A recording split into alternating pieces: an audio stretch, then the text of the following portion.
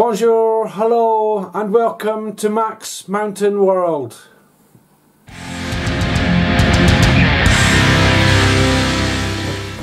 Bonjour, hello. Today I'm going to drive up the north side of the Col du Noyer, the road leading to the Col du Noyer. It rises about 600 metres in altitude and it does so in about 6 kilometres. Quite a twisted little road, fairly dangerous, especially passing places. I've already lost a couple of mirrors over the years up this way. The choice is sometimes if someone doesn't leave you enough space, the choice is either a mirror or a 500 metre drop over the side. Mirrors are cheaper.